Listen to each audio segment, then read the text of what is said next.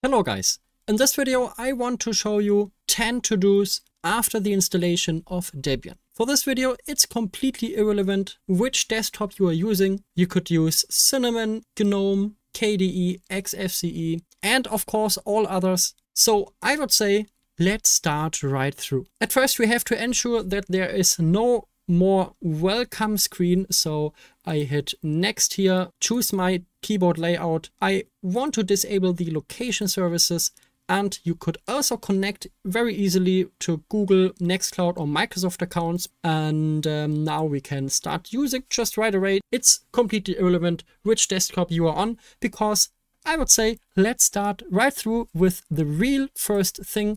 That is checking that our CD-ROM sources of Debian are not enabled at the current moment. For that, I type in software and updates in my menu, and here you can choose your download server. For example, you could choose, in my case, the server for Ireland, for example. I type in my password, and if you want, you could also enable the contrib repositories for more options to download and install right away. I would personally choose this one. Also head over to other software and make sure that there is no CD-ROM source enabled. In my case, this is right the case, so I can now close this software and updates window, and because I have changed something, I have to reload my package manager. So I would say let's do this. Just a small hint, in my case, the server of Ireland didn't work quite well, so I moved back to main server,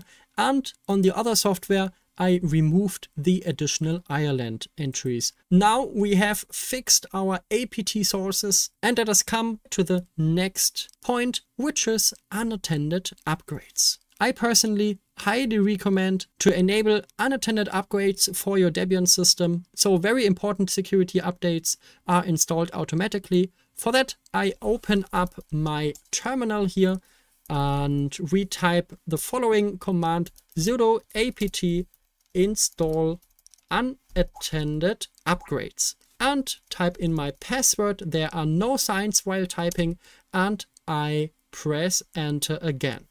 If sudo apt update doesn't work, just check if you could get root by typing this command su space minus, and then you could try to log into your Debian machine as an administrator. This is dependable if you set an additional admin password or not. For a simple desktop system, my personal opinion is that one single password for your user and no additional administrator password is completely enough. After the installation is complete, we have to ensure that the unattended upgrades are working properly. So I type in dpkg-reconfigure. For that we need sudo in front of it, and then we can type in unattended upgrades. I press enter, and then we could choose automatically download and install stable updates. I choose with my arrow keys yes, and press the enter key again, and now 20 auto upgrades is now created. This isn't present by default after the installation of unattended upgrades, so make sure to don't miss this command. If you're using an NVIDIA card, then you have to install your NVIDIA driver. For that, we have to ensure in our etc apt sources.list that next to main also non-free firmware, contrib and also non-free are enabled. This is at this point not the case. So before we are moving forward for the installation of our NVIDIA driver, we head back to software and updates, and in here I can enable the non-DFSG compatible software. So we see here non-free, we have to enable this for our proprietary NVIDIA drivers if you want to use them. I have now enabled them. I click close, yeah, I hit reload, and this takes a moment. After that, we can just type in sudo apt install NVIDIA-driver, and also we have to install firmware-misc-nonfree. Just do this if you have an NVIDIA card installed in your system. On my system, this isn't the case, so I don't have to execute this command. After that, let us care about our firewall. By default, Debian comes with no firewall, but I personally recommend you installing the program gufw, and then I can type enter. This is okay. I type enter again, and then everything is working. And after gufw is installed, we can search for firewall in our menu, and here we see the firewall configuration. I type in my password, and here we can enable the firewall. This is highly recommended if you are on public places with your computer. If your PC is always at home, then your router should just be fine. But if you want to make sure, then just enable this. So now I can close my firewall settings, and let us care about additional software. If we look into our desktop environment, in my case, GNOME software is installed. Depending on other desktop environments, you could, for example, install Discover. This is the software manager of the KDE platform. If you're using XFCE, Cinnamon, and Mate, then you should choose GNOME software. You can also go with Synaptic, for example, if you want it old school, but I'm going here with GNOME software, and I also want to set up Flatpak for my Debian system, so I have a wider range of applications which I can directly install.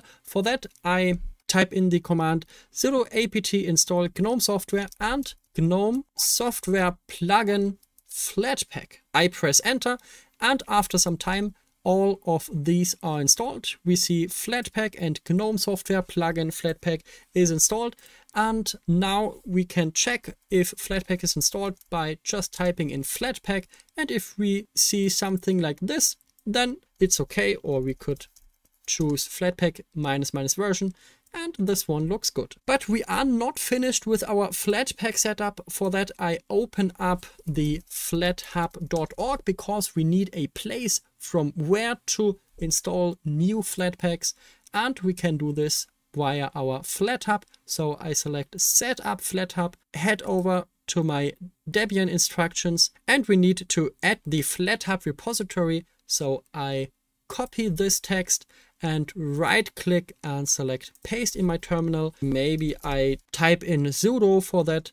I press enter, and then we have our Flathub added. So we have now access to about 2,000 or 3,000 very cool Linux applications. And the best, we can just install them from our graphical software manager. But for that, yeah, we have to restart everything. So I select restart now.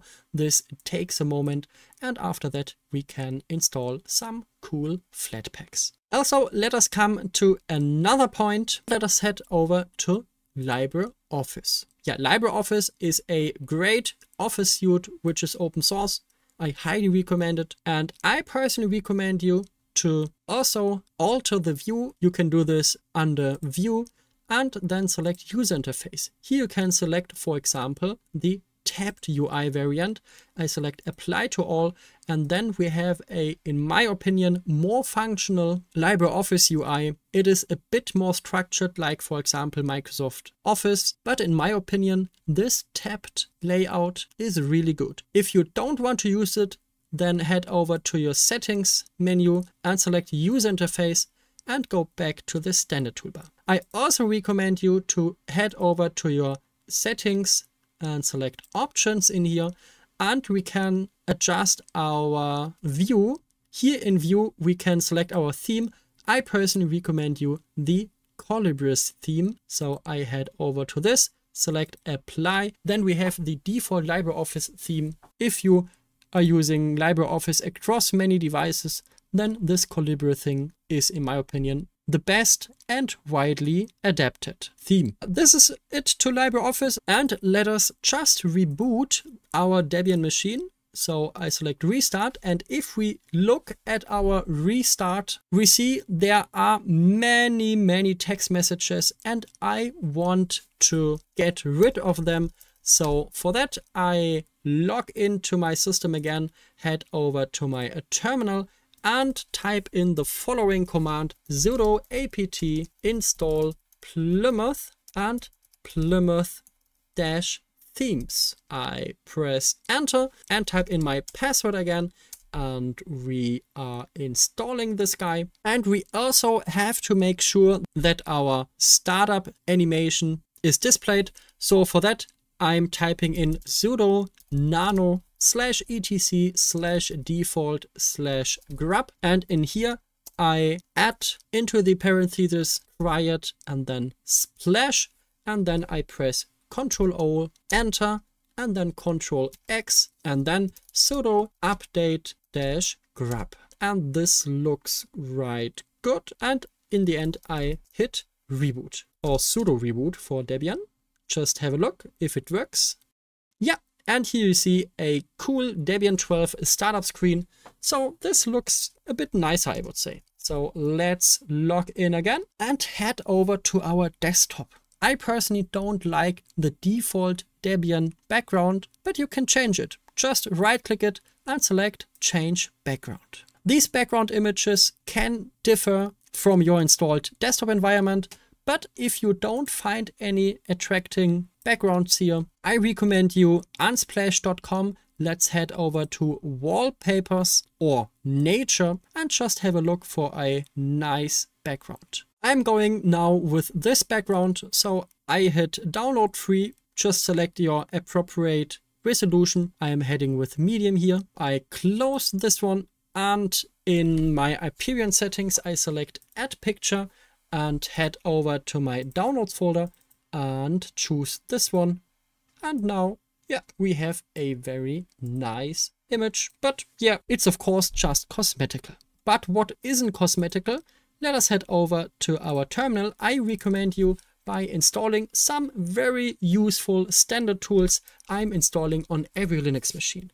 So for that, I type in sudo apt install vim. This is a, in my opinion, better text editor for the terminal. Also ncdu, which is a terminal disk space analyzer. Also htop, this is the cool hacker screen, I would say.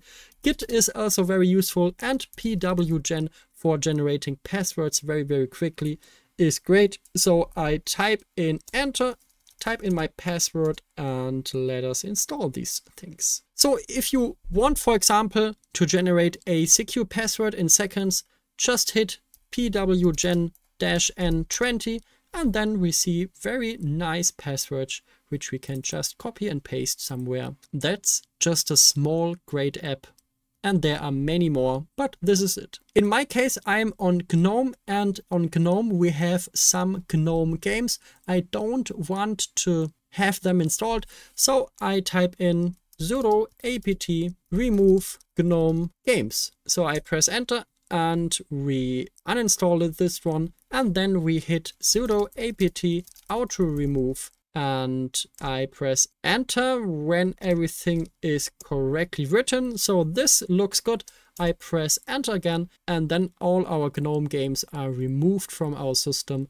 And we have now much more space in our menu. This looks quite good. So in the end, I recommend you a very useful tool, which is written by me. It's called Linux Assistant. Linux Assistant is a daily Linux helper with a powerful integrated search and some other very useful features. For example, a very quick security check, or also, for example, the ability to install your multimedia codecs. And this doesn't only work for Debian, it also works for many other distributions out there. So I just hit download deb. We can't install it right now. Maybe let us install gdebi.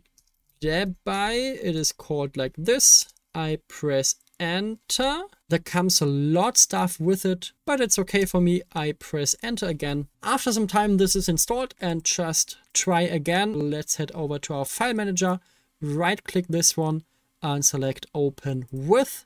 And then we select the gdebi package installer, and I select always use for this file type. It's okay for me. I select open, and then we see this one, and I can now install the deb package. So this is now installed. Then let us head over to our menu, and here we see the Linux Assistant just started right away, and I'm closing everything. So I select next. My Debian system is correct. You could activate a hotkey if you want. And there's also some instructions to set up your computer very fast, which is, for example, activating flatpak, installing, configuring unattended upgrades, and so on. So this is quite worth it if you're installing a new Linux machine and you don't want to do all this repetitive stuff. This comes in quite handy, but I skip this for now and hit let's start. And for example, I type in multimedia codecs. So I just hit this, type in my password, and then now the multimedia codecs are installing. And this is now installing the VLC player and libav codec extra, for example. We could also just install it by the terminal, but who of you remembers such commands like this one? I personally do not. And also this command differs on every Linux distribution, so such things are quite handy next to many other features in this app. It's completely free and open source. I don't earn any money with it.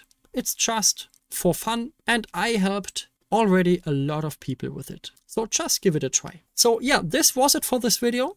These were my 10 to-dos after installing Debian on your machine. If you want a small Debian crash course, just have a look into the video description. In this one, I show you how to install and set up Debian 12 with a very sleek Cinnamon desktop. So just have a look for it. I've also done a video for Debian KDE or many other videos, so to don't miss any further videos, feel free to subscribe to this YouTube channel to get even more useful videos in the future. We are releasing weekly new videos about Linux and open source, so we would be happy to see you in a next one. So yeah, this was it for today. Have fun.